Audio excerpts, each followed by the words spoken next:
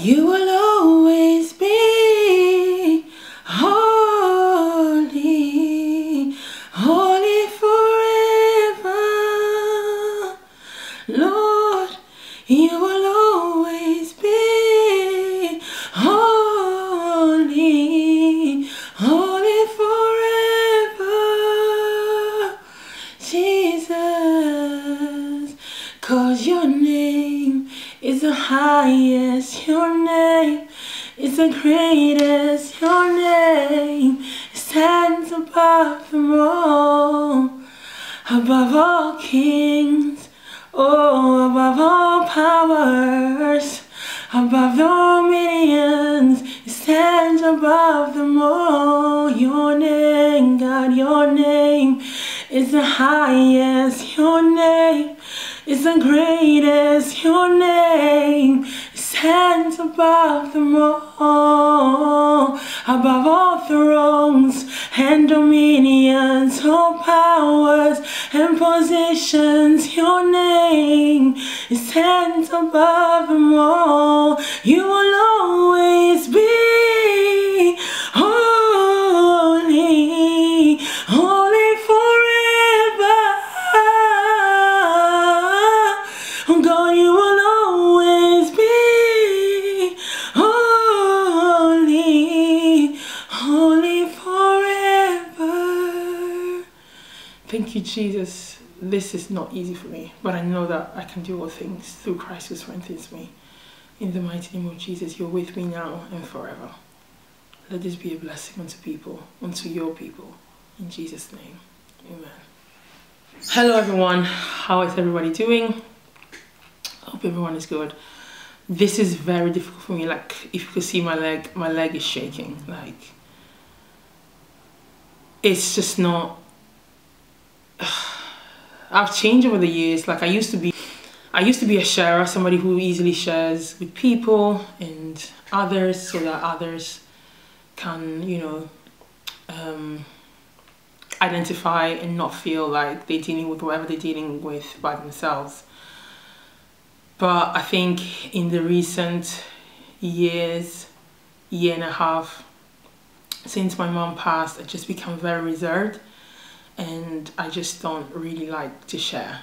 I just want to keep myself to myself and just mind my business, and everybody can live their lives. And my sister encouraged me. I'll put a testimony up here. She filmed a testimony of Deliverance. And it's crazy because mine occurred before hers, because mine occurred on the 1st of January 2024, literally the first day of the new year. But like I said, I've been really reserved, and I've just been really, I don't know, scared. I think it's all obviously rooted in fear, but you know, God has not given me a spirit of fear, but power, love, and a sound mind. So we have to share.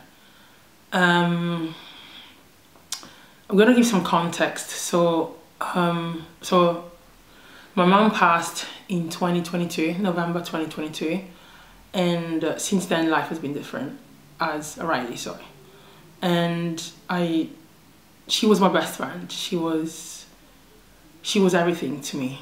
You know, everybody thinks I'm strong, but she was my strength. And obviously God is our strength, but you know, sometimes as human beings we need that physical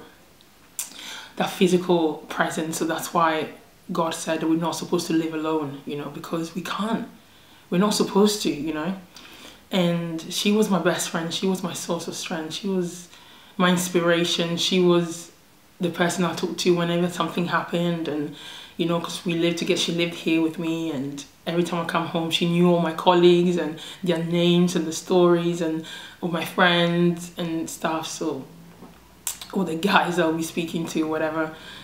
And so when she left, obviously life wasn't the same anymore. I have an amazing relationship with my dad as well. He also is my best friend, as you can see from postings I've posted. But it's different, isn't it? Like, a mom is different from a dad, no matter what.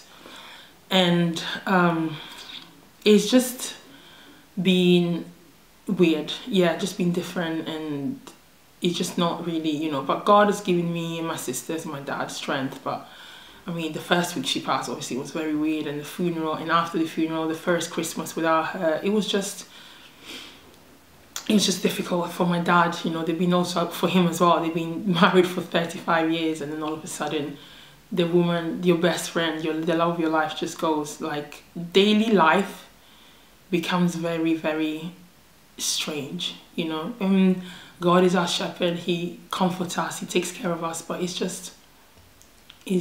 just tough. So okay, so the two passed in 2022, 2023, that was last year. Now 2023, my dad has to go to Ghana in November to commemorate the 1-year anniversary of my mother, and also to sort out a lot of logistics and bureaucracies and banks and things, anything to do with my mom basically. And I was meant to go with him, but because of the nature of my sickness, I just couldn't go, because I wouldn't be able to stay away for that long because of dialysis and everything, so I couldn't go. So my dad left in November, and then I came home, and I was fine, because it's not the first time, right, that he's gone away, so it's fine. But then the week, so then I was going to work, it was like a Wednesday, I think, then Thursday I went to work, Friday I went to work, like it was fine.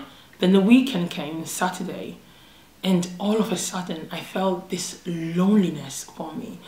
And my dad has been away, has been to Ghana before, and where I've been here by myself. Like in 2021, him and my mom went to Ghana together to bury my grandfather, and they were gone for like 2 months, and I was here by myself for 2 months. So it's not like I've never been by myself before, but obviously the difference is that at that time my mom was alive, so I was speaking to her every day.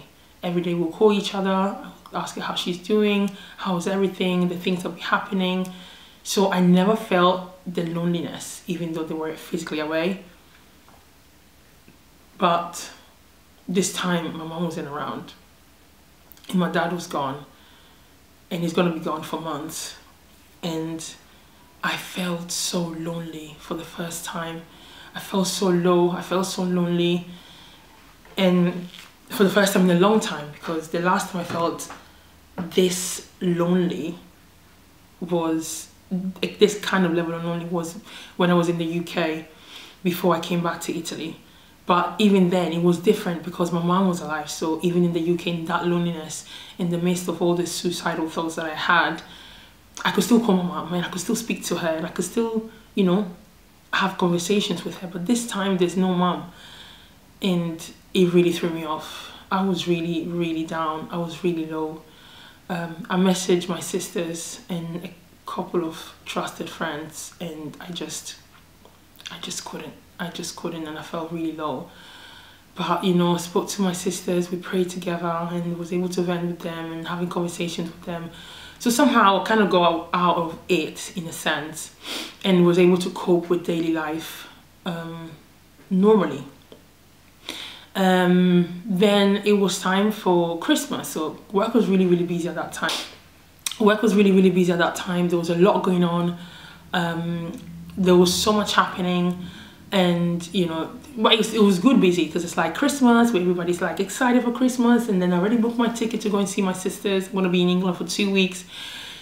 Massive risk, never been away for that long with dialysis ever.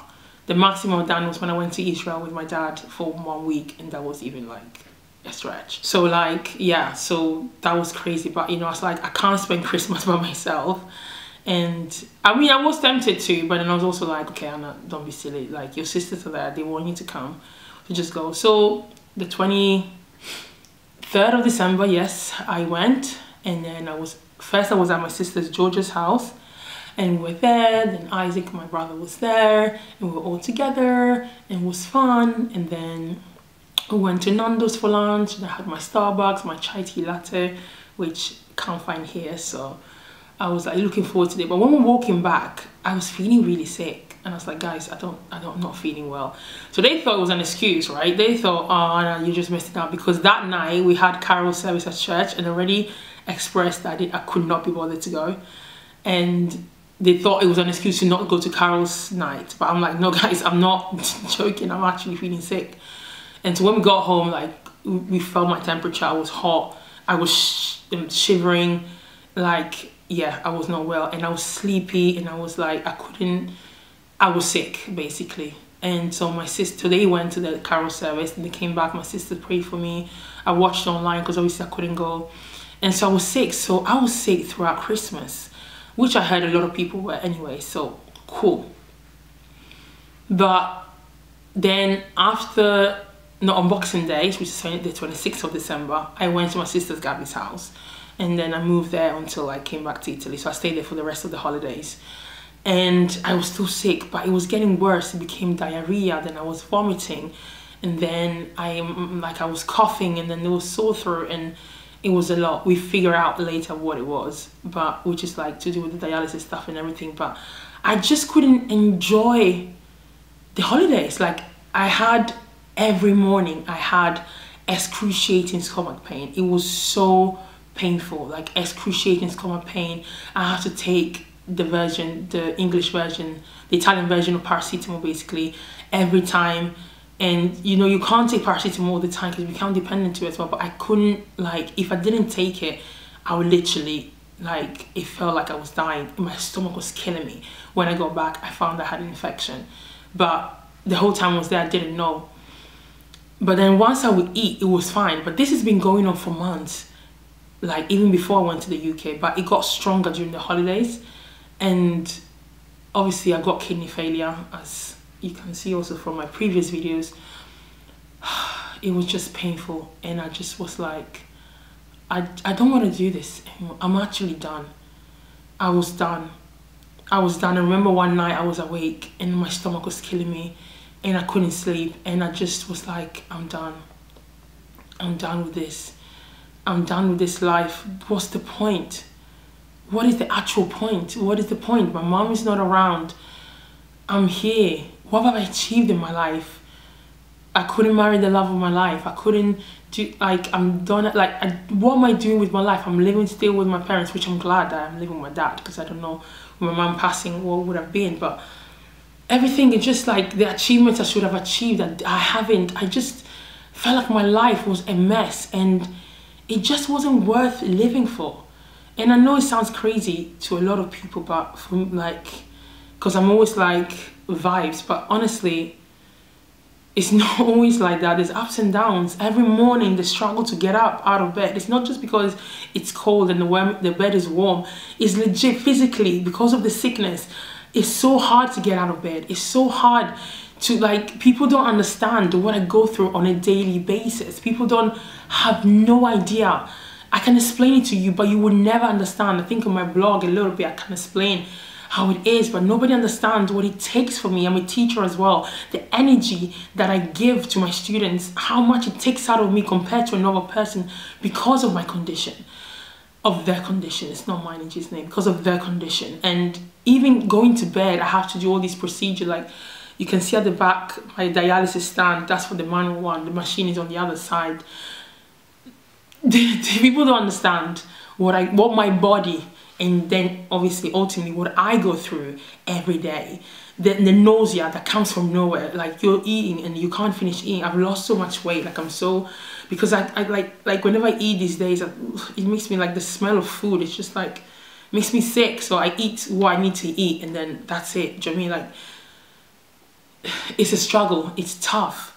But in all this, I see the grace of God. I see God's grace, because it's God's grace that has kept me. This is nothing to do with me or my personality or my strength. It's the grace of God that has kept me alive. It's the grace of God. It's the grace of God that has kept me all these years. I mean, I should have been dead. That's another testimony. There's so many testimonies to share that I've never shared, because, you know, I don't know, like, in my mind I'm thinking, who actually cares? Like, do people care? Do you know what I mean? But there's so many testimonies. I died a long time ago, and God is like, it's not time. So there is a purpose. But this is what happens when you completely look at yourself and you don't fix your eyes on Jesus. When you fix your eyes inwardly and you look at yourself, your condition, your situation, what you're going through, this is what happens. You feel sorry for yourself. Self-pity becomes big. You feel sorry for yourself. Oh, look at my life. Oh, look at me. Oh, look at what I'm going through. Look at my circumstances. What kind of cards have I been given?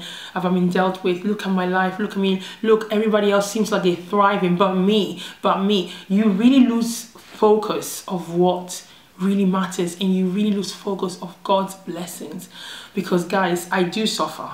Suffering is part of my life because of the condition, but God loves me.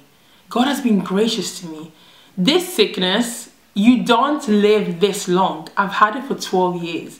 You just don't. You don't live this long without either passing away or having a transplant. I am still on dialysis. It doesn't work. It just doesn't work. The things that I'm able to do, I drive, I get out of bed, I work. These are things that they're not so common. They're not so common, especially at the stage of my kidneys. My kidneys are functioning at 3%.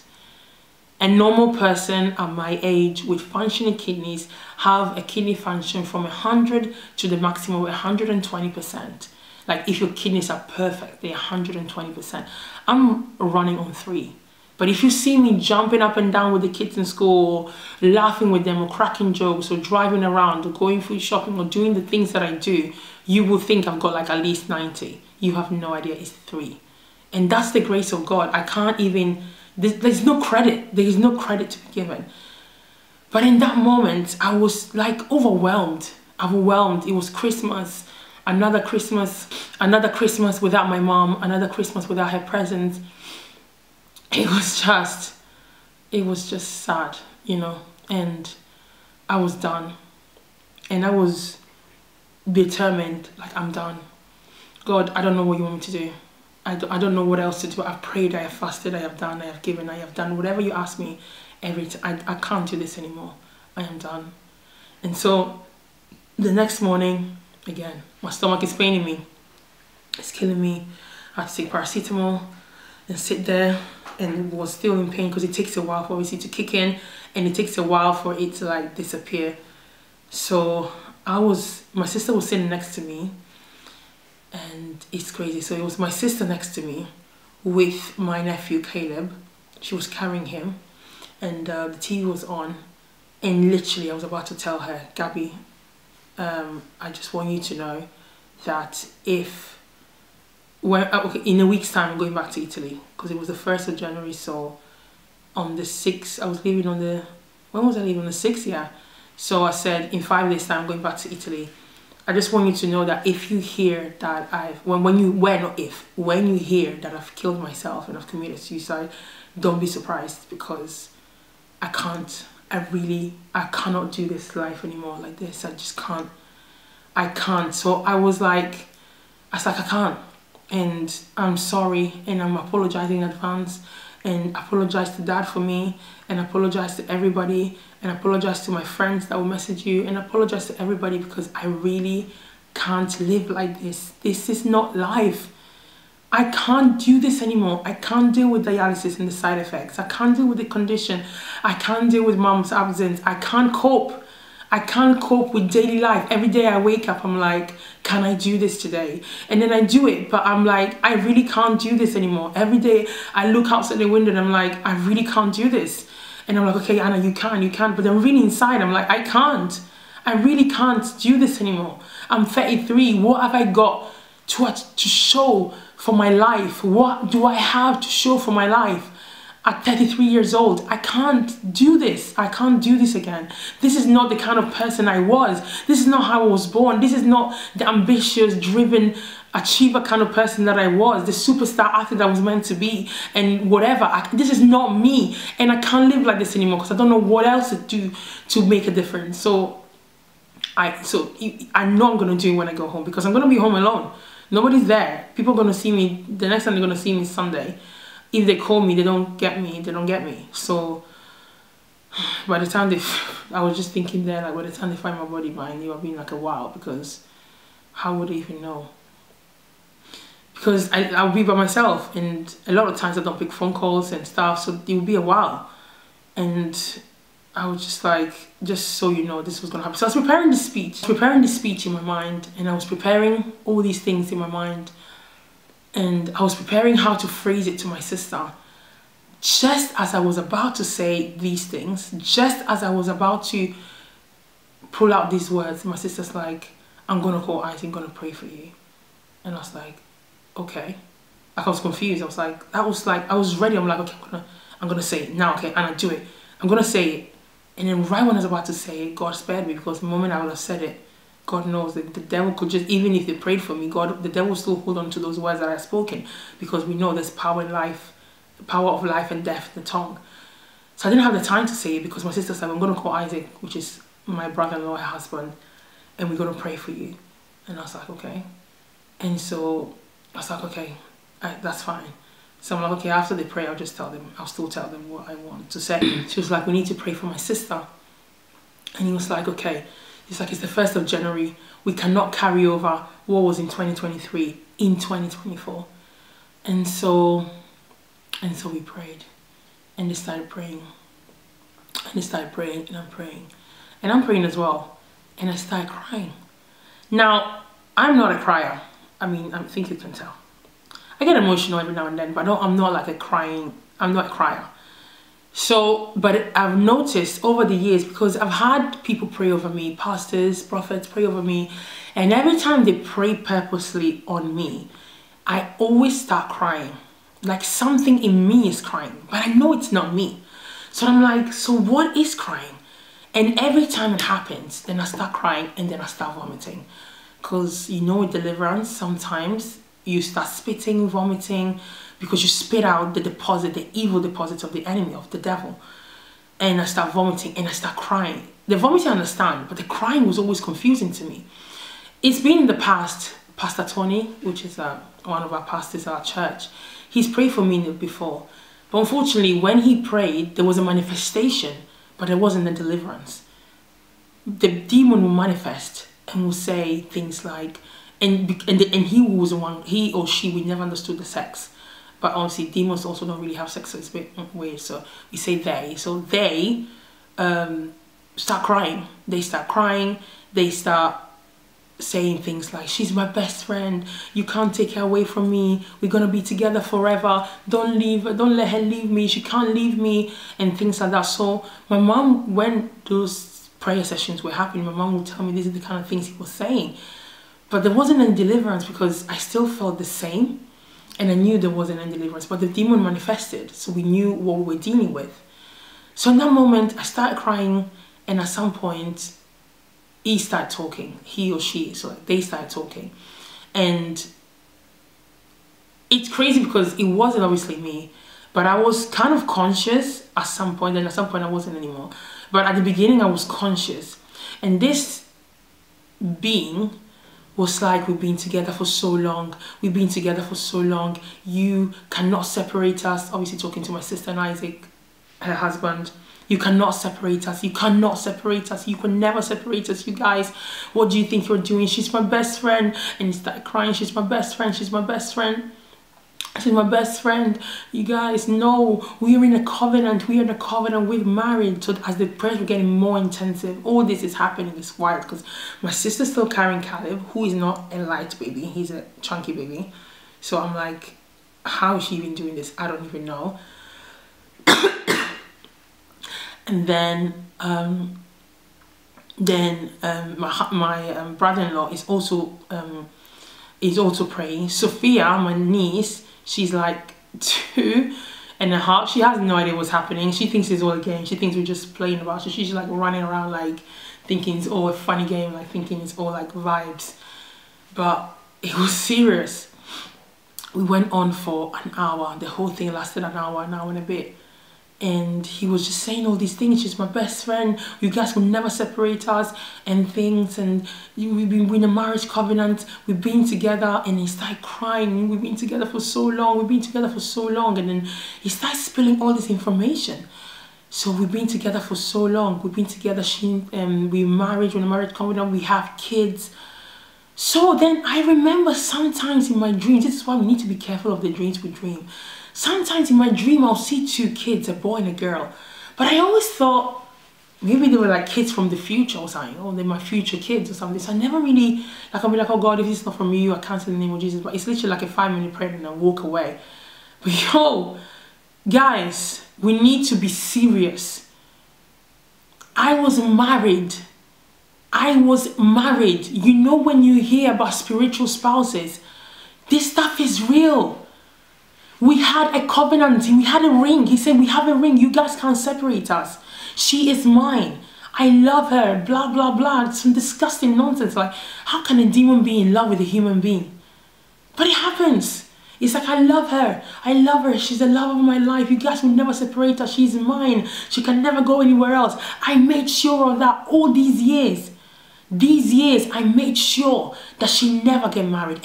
All these years, every guy that comes along, every guy that comes into her life, I made sure that I will push her aggressive side, that I will make this, that will make this and that will make her look a different way, so that they will leave us alone, because Anna is mine. Anna is mine. You guys don't know how hard I had to work. She loves God too much. I had to work extra hard to even be married to her, like just all these things. And so then my sister started asking questions like, oh, but what do you mean you're married? What do you mean? Yes, we are married. We have a family. We have 2 kids. We have a family. We are married. We are married. You guys can't separate us. She's mine. Like, he kept repeating that. And then he was like, you guys think that this is something of yesterday. We've been married for 28 years. What do you guys think you're doing? What do you guys think you're doing? So, which means that, Lord have mercy. Which means we've been together since I was 5. And it's like I've been with her since she was 5 years old. I've been with her since she was 5 years old. You guys are not going to separate a marriage of 28 years. We've been together and we'll be together forever. You guys are so annoying. She was meant to kill herself. She was meant to kill herself so that she will not have any chance to redeem and recover everything that we've stolen, so that she'll be here with me forever. I mean, in hell. Because if you commit suicide, she'll be with me here forever, and we'll be together forever because she's mine. And then my sister started saying things like, we rebuked in the name of Jesus, you demon, get out. Started praying, you don't belong to her. The only one who truly loves her and will forever unconditionally love her is Jesus Christ. He loves her, he will always love her, he's always loved her, you know, all this stuff. He will always love her, he's always loved her, and forever into eternity. Anna belongs to God, Anna belongs to Jesus. She was dedicated as a child to Jesus. I don't know how you came in at 5 years old and you were able to, because of our ancestors, understand, fine. But now today is your end, you're leaving. And he's like, your God is fake. Jesus is fake. The demons start speaking, it's like, your God is fake. Jesus is fake. He doesn't love Anna. He doesn't even care about her. Because if he really did, wow, how come all these years he hasn't done anything for her? How come all these years he hasn't healed the disease? We placed it there and it's still there. So how come, if he loves her so much, this and that, the others? We rebuked her with my sisters, and my brother-in-law rebuked it. In like, they just went on and on and on. And it's crazy. My sister told me, because at some point I would go in and out. My sister told me that at some point I was saying like, you're hurting me, because my brother-in-law was holding my right hand and was like praying, right? So he's shaking it. And at some point I was like the thing was saying, the being was saying, you're hurting me, you're hurting me. So my sister's like, oh, you're hurting me, you're hurting me. So my sister thought that it was, she wasn't sure, she thought it was me.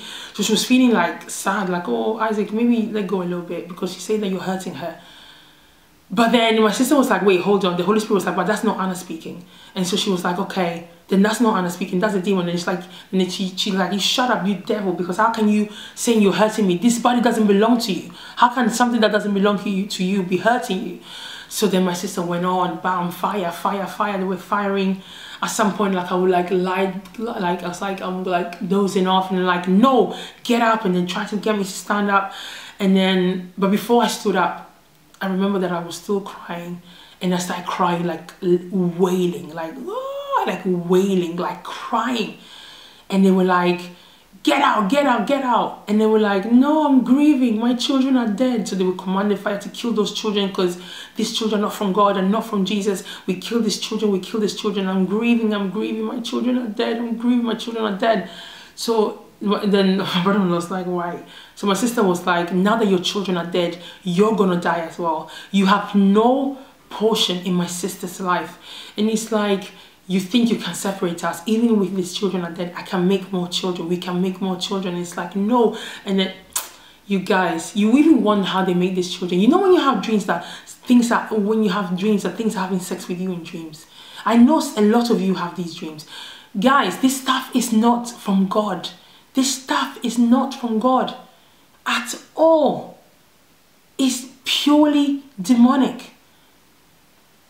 So he was just like, so my sister started firing over him, firing, get out, firing. You know, have nobody. Anna's God's redeemed. Anna's God's child. She's the precious child of God. She's God's princess. Blah blah blah. It's like praying over this thing.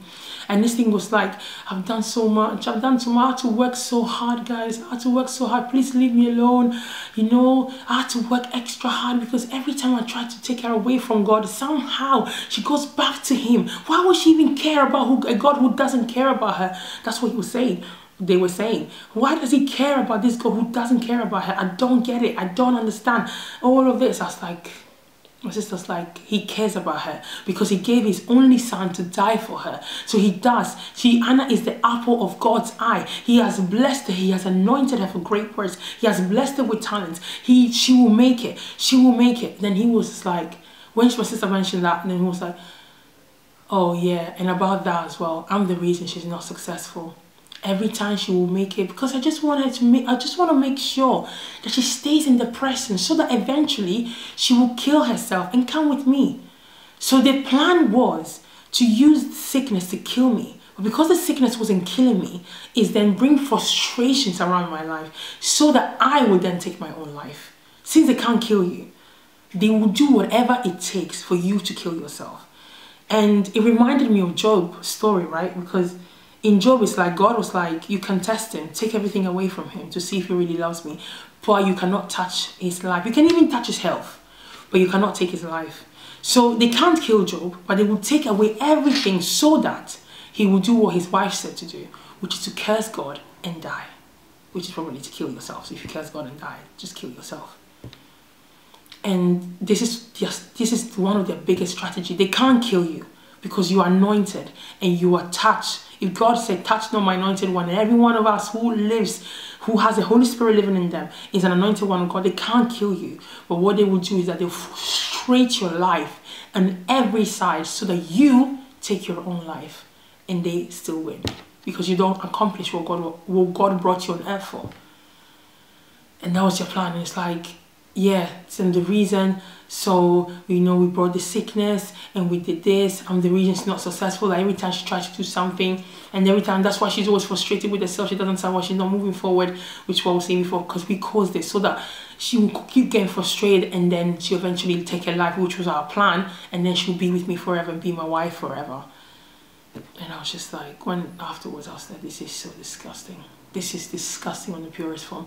And it's like, yeah, so we pushed all with the reason she's not successful in the career or in the ministry, in anything she does, so that she'll be frustrated and so that she'll stay with me forever. And so, you know, especially with the love life, I made sure that I really worked extra hard to push the guys away. They will come, but then somehow you guys don't understand why they leave, because I made sure they leave, because Anna is mine. She has to stay with me. She has to stay with me. I said, Jesus have mercy. My sisters prayed. My sisters were praying. My sister and my brother-in-law were praying, fire, commanding, until at some point, yeah, that went on and on and on. And it's like, yeah, but you guys don't know what our sisters did. You guys don't understand what our sisters did. I have every right to her. I have every right, and we know we took her at 5 years old, and so you guys have no chance. You stand no chance. Blah blah blah blah. And then they commanded the fire of God. Commanded the fire of God. Commanded. Until at some point I was on my knees. I was on my knees, and then I was like, Jesus, Jesus, Jesus. And then I remember my brother-in-law was like, he literally picked me up because I was on my knees on the ground in the living room, and my brother-in-law picked me up and was like, Isaac picked me up, was like, Anna, is this you? And I was like, yeah, it's me. and we cried. We all, the three of us, me, my sister and my brother-in-law, we cried. And he was just like, thank you, Jesus, thank you, Jesus, thank you, Jesus. Guys, do you know what it means that something has left you? Something you've lived with for as long as you know. Because when I'm 5, what do I know? Something you've lived with for as long as you know leaves you. And you never thought it would leave you, because you were living with something, but you don't know what it is. You just know it's there.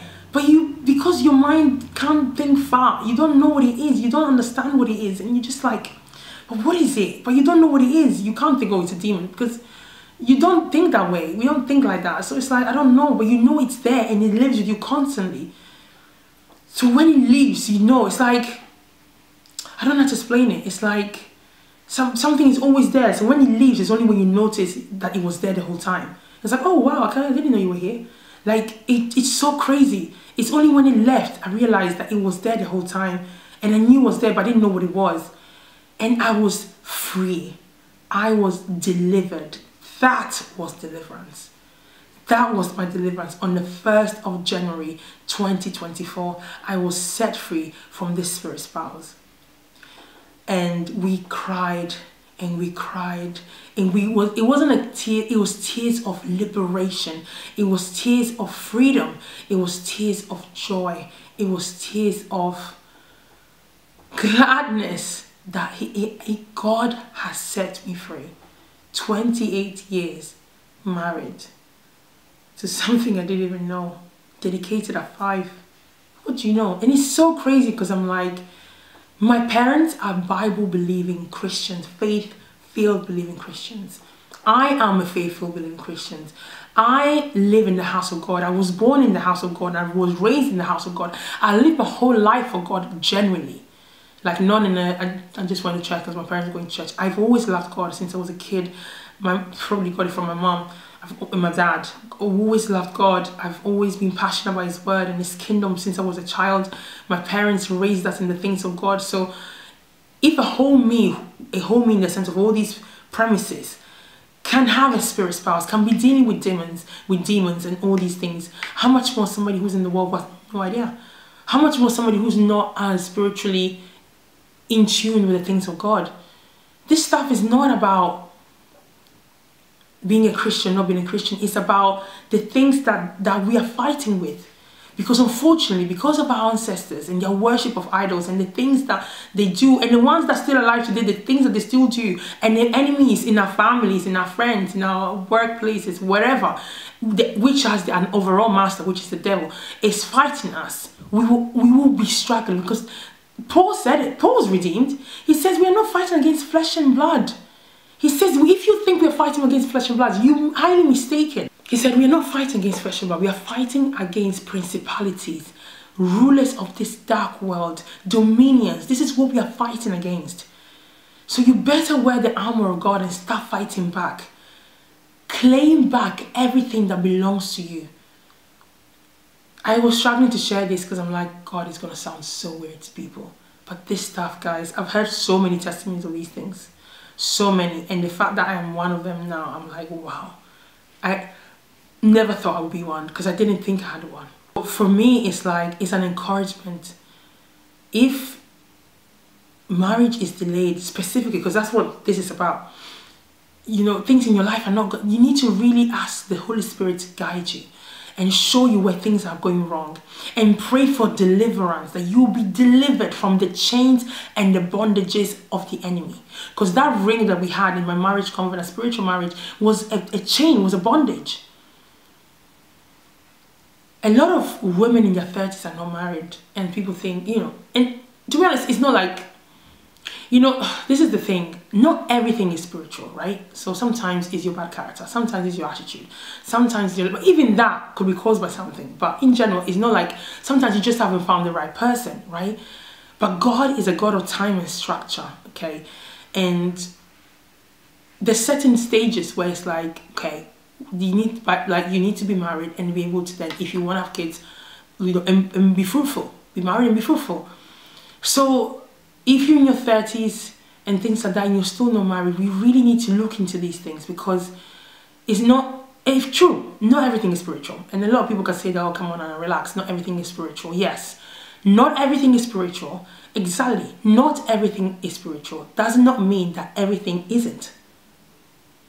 We just said in the sentence, not everything is spiritual, which means that some things are.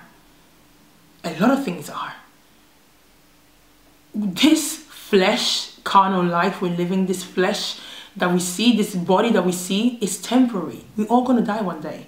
What remains forever, whether in heaven or in hell, is our spirit. That's what remains. The spirit goes up into the heavens or into the Hades. So I just want to encourage anyone, really, like, there's some things that you think they're never going to go away. I still have kidney failure. I'm still doing dialysis, you can see. But I know that God has set me free. And I know that it's just a matter of time for me to manifest. I know that I will heal others of this disease. As He heals me, I will heal others. He showed me all these things. God is merciful. God is so merciful. He showed me so much stuff. If I was to open my mouth and start talking, this video would be very long. I already died. I had an operation in 2016, 26th of July. I remember that day. And I died. I couldn't breathe anymore. I blacked out. There's a whole situation with the NHS. Let's not even talk about that. Let's focus on the miracle. On how they handled the situation, how I even got to the point where I passed out. But I'll go into more details another time. But just to give you a glimpse of what God has done for me, and I'm grateful for, and I'll forever be grateful. And I always have to remind myself to be grateful and never look down on myself and my circumstances. I died. But you know what? Already there, I started having those suicidal thoughts. So I was like, I'm also ready to die because this life sucks. This life like this, with this disease, always in and out of the hospital. I've been to the hospital so many times, I can't even count. I've had operations with dialysis I used to do at the hospital. Now I do the one at home, but before I used to do at the hospital 3 times a week, 4 hours per session. You come out, you literally feel like you've been hit by like 5 tracks. You literally can't even stand straight. Terrible, terrible, like a concussion to your body. You can't even think. The things my body has been through. And I died because I was like, this life sucks. I don't want to do this anymore. And so I was ready to go. I'm like, God, the first person that came to my mind was literally my mom. I said, God, comfort my mom. And it's crazy because the day after, her and my dad were meant to come and see me. So I'm like, oh, they couldn't even wait till they came. I said, God, comfort my mom, comfort my dad, comfort my sisters, and comfort my friends, please, at the church. And the people at church, at Heart Church, God comfort them. But yeah. And I was gone. I was gone. This records, I was done. I was gone. And then a peace I have never, ever, ever felt in my life. Like nothing ever in my life. A peace I've never felt before. I was like, yeah, this is heaven. This is beautiful. This is amazing. And the most beautiful, angelic voices, different harmonies, different pitches, different tonalities, like different voices. But they all come together in unison and harmony, singing, holy, holy, holy is the Lord God Almighty. It's just so beautiful. Guys, honestly, near-death experiences are real, and that was mine. And it was amazing. Obviously, I'll do another video for this, but it was beautiful because I was like, this is what life is supposed to be like, just this peaceful. But then as I was approaching God, I could hear the rumble of his voice. You see him on his throne, golden throne, huge, surrounded by angels with trumpets. He's just there, but you can't see anything. You just see a cloud and lights, loads of light. And all you can hear is his voice. And his voice says, it's not your time. It's not your time. He didn't even give me the time to rebate me, like, oh, what do you mean? Come on. Because he knows I would. And he just slapped me back on that. So I remember like opening my eyes again, and I was here. And the doctors were like, oh my God, guys, she's here, she's here, she's here. Like I said, the doctor was screaming, oh my God, she's here, she's here, she's here. And I was confused because I was like, where did I go? Well, then I figured it was just really weird. And then I had people, a couple of nurses as well on the side with the defibrillator, the defibrillator, whatever, that thing that you use to like people like have like their heart stops beating, and you like. So they were about to do that with me, and because I came back, there was just no need. So I'm like, right, I was gone. And it was like a recurring joke with my friends. I went to the Hades, guys. I went to the Hades. Honestly, I didn't go to the Hades. I went to heaven. But, you know, it was a joke. Like, I make into a joke. But they were like... And there's a whole story behind that with that anyways. As in, like, afterwards, the nurses were like, you need to report the doctors because of the way they treated me. The way they handled the whole thing was really poorly. But it's basically to say that when it's not your time, God will not let you come. Like, I was there. I was ready. I'm like, God, let's hug. Father, finally see you. But he was like, it's not your time yet, and slapped me back on earth. And I'm like, oh, I'm back here to deal with this nonsense. I'm back here to deal with these things. Shortly after, well, not shortly after, like a couple of years after, I came back to Italy because it was really bad. And my mum was like, come home, come home. So, and it was in that same period. So it was before this operation, I remember, or after, that I remember that, like, my uncle came to visit me because 2016 was the worst year of my life before 2022. But it was, so in general, 2016 is the second worst year of my life. I was really sick. It's the year I went through all the operations. It's the year that I had to start dialysis. Well, I started dialysis afterwards, but I did the operation before. It was just it was a terrible, terrible time. I had peritonitis, which is the infection dialysis for the first time.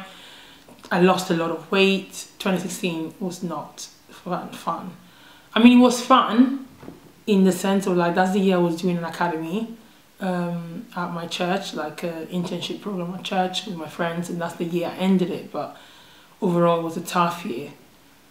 And it was difficult. But I remember, so it was tough. My mom came to visit me. She was with me in this time, and to take care of me and be around me. And it was a tough period. I started questioning God, and I remember asking her, Mom, if God loves me, why is he doing these things to me? And my mom, bless her, she never could handle angry Anna. She just didn't know what to do with me. Like, angry Anna for normal things, cool. Like, she would just be angry back. Like, me and her had the same personality, so it's like, you're angry, I'm angry too, who cares? Do you know what I mean? But angry Anna when it comes to God, because she always knows I love God. So when I'm like angry at God, she doesn't know what to do. And so I remember she called my dad, and my dad was like, Mamina, because he calls me Mamina, Mamina, what's happening? And I'm like, Dad, like, I'm just so tired of this. Like, why is God doing this to me? So my dad would have a conversation with me about it, and I calm down and stuff. And, you know, so all of that was happening. The day after was a Saturday, and my uncle came to visit me with his wife. And they came, and, you know, he was telling me, Anna, you need to have faith, you need to believe in God, you need to keep trusting God that, you know, everything is going to be fine. And I was like, okay. And he was like, do you know that God is capable of healing anything? There's nothing impossible for God. I'm like, yeah, I know this. I am the first one who believed it. When I was a little girl, I remember being a teenager, and I was like, I want to see this God of miracles, the God who passed the Red Sea. I want to see him for myself. I want to experience him for myself. So I prayed this prayer in the time of my life when I wasn't experiencing anything bad. So I know God can do all things. What I don't understand is why he's not doing it now. Like, why he's not doing it for me. And, you know, then my uncle's like, you know, it makes everything beautiful in this time. You need to trust his timing and this. And that's the truth. And he said, you know, like, there's a storehouse in heaven. There's a storehouse in heaven with everything you need. And I was like, a storehouse in heaven, what do you mean? And he was like, a storehouse in heaven with every body part. Every single body part. And I was like, okay, all right, okay, fine. I'm not somebody who's going to argue now with you and be like, oh, no, that's not true. You say so, that's fine. So when he left, I was still thinking about it. I'm like, is he for real? Like, what? No. I mean, if there was, then why people, like, surely everybody will just go, like, God, you take us to heaven, grab what we need and continue living our lives, right? And so that night, so crazy. My mom left. So my mom left out the week after. So the week after my mom left, so it's been like 2 weeks since this encounter. A week and a half something. And then I was in my room, I was sleeping, and I had this dream. But it wasn't a dream, it was like a vision, like it was just so real. So I went to the bathroom and I came out, and then I was like, into heaven. And I thought, oh my days, my sisters, are my sisters going to be here too? Because I was thinking about them. Are they going to be here as well? What about my parents? Are they here too? I want to make sure that all my friends, are they all here? So I was there like, okay. And I came to this place, okay? All this is going to sound like fantasy gibberish to you. I know what I've seen, and I know what I've experienced, and I know the stuff is real. So if you want to believe it, God will bless you for it. And if you don't, I hope God takes you to a point where you do eventually believe it. I don't even at a massive storehouse, right? So this place is huge, a warehouse. I feel like a storehouse is smaller. I don't know the technicalities, but a massive warehouse, huge, okay, huge. I was so small in this place. It's dark, couldn't see anything. So I said, oh, it's so dark. I wish there was some light so I could see. Then light came. I literally said it. I was like, oh, it's so dark. I can't see anything really well. So I wish there was some light so I can see. Boom, the light came on. You guys, light came on. And I was like, okay. And I'm like, what is this place? I'm literally trying to understand, what is this place? Every single human body part was there. But not only that, also, because some sicknesses, you need a body part. Like for me, kidney failure, I need kidneys. Somebody with liver disease, I needs a liver. Somebody with lungs disease, I need a lung. Somebody with heart disease needs a heart. All this stuff is you need, right? But some sicknesses, they're not really connected to an organ. Like, I can't think of anything like autism or, well, it's to do with your brain, but like some things have got nothing to do with the specific organ. It's just something that's in your body that's not doing well. So you don't need an organ replacement. You just need a medicine that will make the sickness go away. And that was also there. You guys, things I've never, I'm not a doctor, I didn't study medicine. So there were so many words, I didn't even understand what it was. So I woke up, I had to Google some words because I'm like, is this real? So like, for example, endocrinology. I've never heard what endocrinology is. Right now, I still don't even know what it is. I think it's something to do with your glands. I think it's a glands one because I Googled it. And so the body parts they were all jars. So there's loads of jars in a lot of shelves. There's so many shelves from this side to this side to this side to this side. So it's a squared room. It's huge. And the shelves all around the square warehouse, and on these shelves are all the body parts in jars, like jars, basically. Like, I don't know how to explain in jars. And according to obviously the body part, if the jars are small or big, or according if it's a medicine, then it's a smaller one. And they're all labeled. Like, this is when you know that we serve a God of order. He's a God of organization and order. He made the world in 6 days, rested the seventh. Like, he did things in order. Everything is labeled, everything is done, and I'm like, okay. So I'm looking around, I see different things. So there's body parts mixed with the potions. I call them potions because they're like the medicines of what people will drink to be well. So I'm looking at all of this and I'm overwhelmed because I'm like, wow. So this, but what my uncle was saying, because he said that he's heard testimonies of people talking about it, and he knows it, he believes it because he knows it's true. And I'm like, okay, so what my uncle was talking about is true. Like, this place is real. Okay, so then I'm like, okay, well, then I need to quickly, I need to find kidneys so I can grab them and go. But then I won't grab maybe a heart as well, because at the time I also had high blood pressure. So okay, I need to also grab a heart and maybe grab something for somebody else that needs it. I don't know. So I'm looking now. I'm like, okay, so what is the order of all of this? Okay, because you have all these things in jars labeled so you can read. Feet, brain, like all these things, right? But what is the order? So I'm thinking alphabetical order. So I'm looking for K. Let me look for K. I can't find K. And I've seen that, okay, it's not alphabetical order because it's all, this is not alphabetical order because they're all different. Like, something, I see C, then I see B, then I see G, then I see L. So this is not alphabetical. So what order is it? And then I went to the beginning of the shelves all the way down, then like this, and the back, right? So it's four big, long shelves. And I realized that the order is the top of your head to the sole of your feet, just like the Bible says. So the order of everything is from the top of your head. And so the top of your head was a lot of stuff, because you know there's so many things. I did psychology, so that one I do know.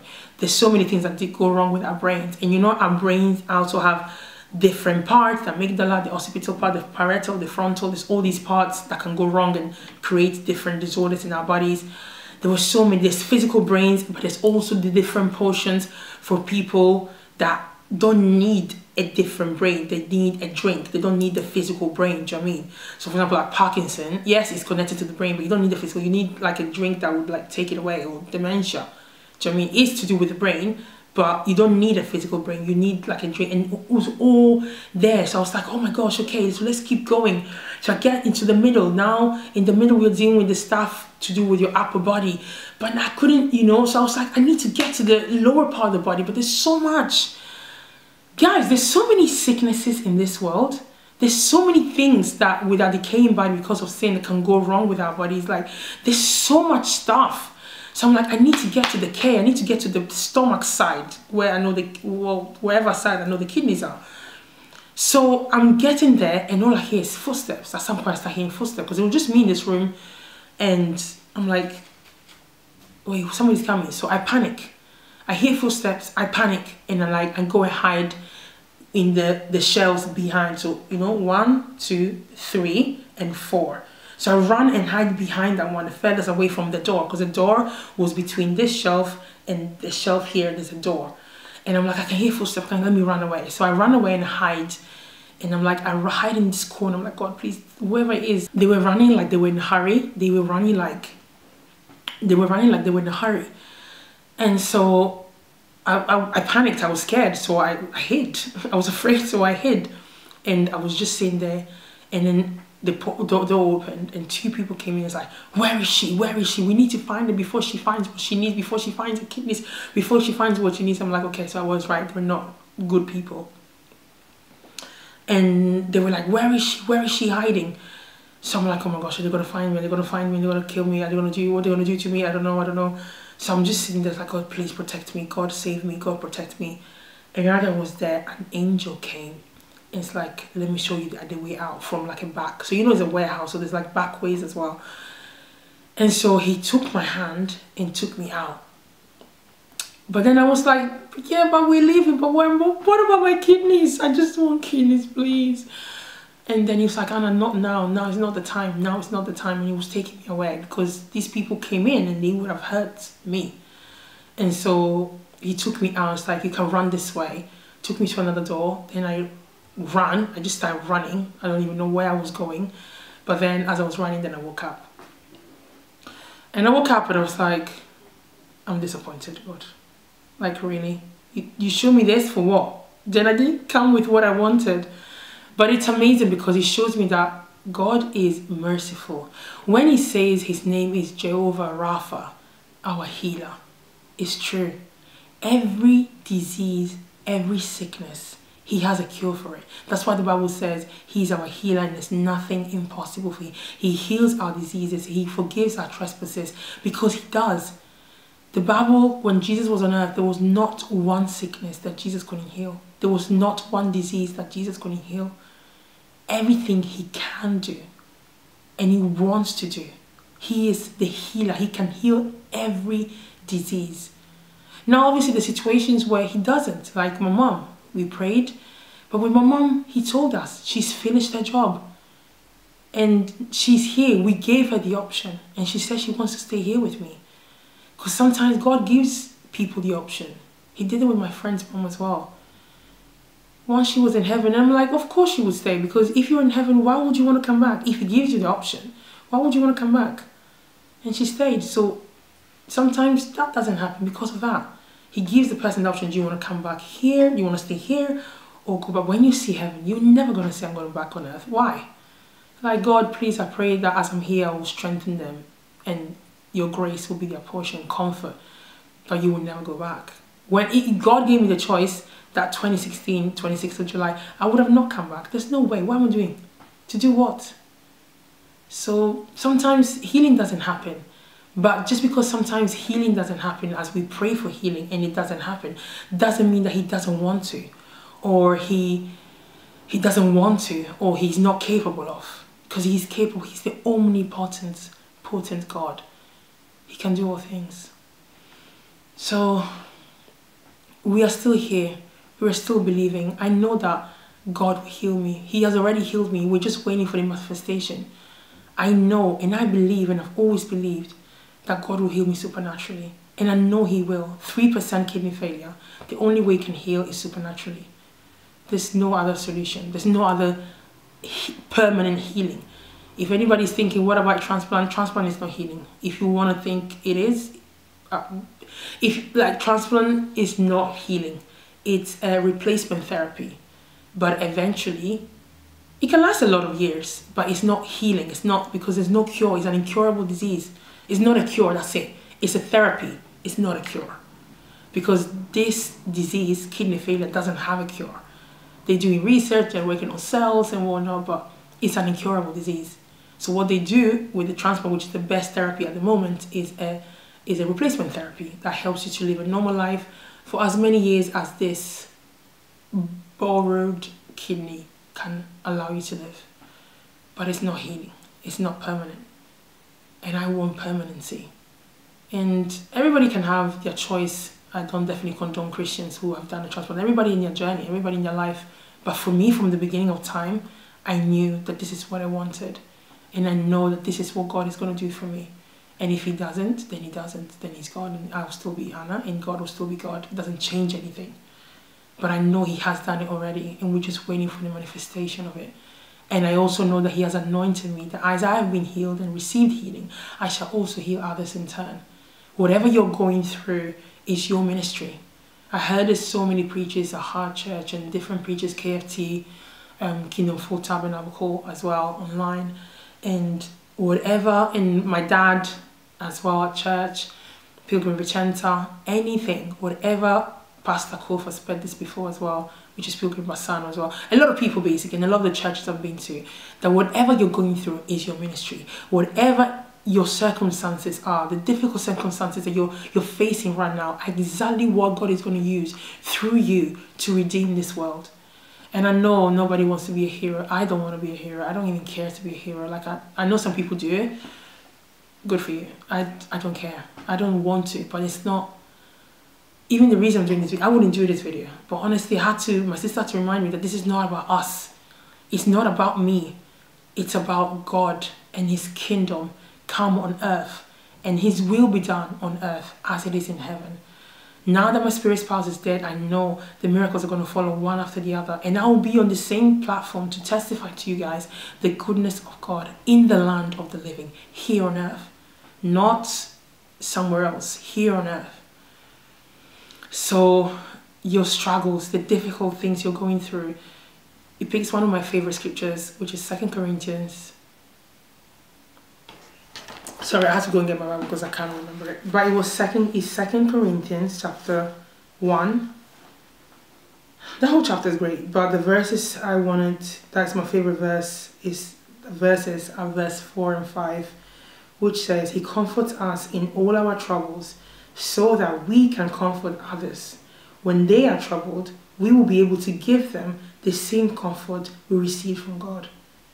Verse 5, for the more we suffer for Christ, the more God will shower us with his comfort through Christ. So your pain is never in vain. Your hardships, your troubles, your delays, everything that you feel like is delayed in your life, they're never in vain, because that is your ministry. That is what God is going to use to bring healing to the hearts of other people. Whether it's a physical disease, whether it's a mental illness, whether it's financial troubles, marital delay, childbearing delay, barrenness, not being able to give birth, miscarriages, whatever it is, career delays, anything that you feel like you're trying to, ministry delays, like you're moving forward but you can't move forward, it's a struggle, it's tough. You remember that God is going to use all of this for His glory, and for you then to see your purpose in all of that. So I'm going to cut this video short because it's already long. But all of these different things, I mean, I was meant to just speak about my deliverance, but then the Holy Spirit guided me to all this. And this year, like we're fighting procrastination, we're fighting the fear of success, because, you know, everybody talks about fear of failure. For me, it was never fear of failure. If I fail, I fail in it. What's the problem? I'll just try again. I'm that kind of person. For me, it was always about fear of success, which is odd because it's not very common. But it was a big stronghold on my life that was broken on that 1st of January, because yes, it was the demon doing what they wanted, but the fear of success, that, well, what if I actually make it? What if I actually become successful? Then my life is going to change. People are going to start acting different towards me, or things will be different. And, you know, with success, a lot of times comes to a level of fame. Like, people start recognizing me on the street. I can't just walk by without somebody stopping me. Do I want this life? I don't want this life, God. I don't want it. I don't want this. I don't want the success that will change, because success changes your life in good, but I was just looking at the negative sides. Do I have to move out from this house? Because then everybody will always want to talk. Like, do you mean, like, then will people start being friends with me because of my success, or will people start being friends with me because I'm Anna? Then, I mean, will my friends continue to be my friends because they love me, or because I'm successful? It's just how my family starts demanding from me more because now I'm successful. Do you know what I mean? Like, life changes, and I'm just like, I don't want this. I don't want any of this. So it makes you stay even more stagnant. You stay in that mediocre level, mediocre average lifestyle that God never intended for any of us. And so this year we're beating all of us. The freedom of experience. I pray that everybody listening to me right now, everybody under the sound of my voice, will experience the same deliverance and will experience the same freedom in every area of your life that needs it. Because if you don't receive deliverance, you can make all the efforts, save all the money, do all you need to do, and still you're stuck at the same point. You can, if you don't receive deliverance from whatever spirit spouse, whatever is that's happening, you can dress the best, be the most glamorous, the most elegant, the prettiest, the nicest, the kindest woman in the world. You could have it all figured out. Your career is great. You're a nice person. Everything. No matter what you do, no matter how hard you try, you will never see anybody look your way twice. Because there are strongholds. I repeat, Ephesians chapter 6. We don't fight against flesh and blood. So I pray, and my prayer is everyone who is listening to me will experience the same deliverance through the power of the Holy Spirit and the fire of the living God, who is alive and cares about His children, will experience this deliverance in every area that is stagnant in your lives, in the mighty name of Jesus. You who are holy and is holy forever, the God who answers by fire. You are our God, and I pray for the sake of myself and this testimony. Reveal yourself unto your people. Reveal yourself unto your children. Reveal yourself to them. Let them know that you are true and you are real. Thank you, Jesus, because there is no one like you. Thank you for dying for our sins so that we can be free. In the mighty name of Jesus. Amen. I hope this makes sense. Please comment. Please share. Please like. Ask me questions. My email, I'm going to put it there. If you want to ask me a question, find me on Instagram. You can send me on Twitter, whatever. There's threads now, Facebook, you can find me. And ask me questions. If you need somebody to vent to, if you need somebody to cry with, trust me, I know these feelings. So, if you need anything, we're here. God is there for you. God is the first person you go to. But I'm also here for anything in my capacity that I can do. Let me know. I hope you have a fantastic week, and I hope you have a fantastic day. Bye.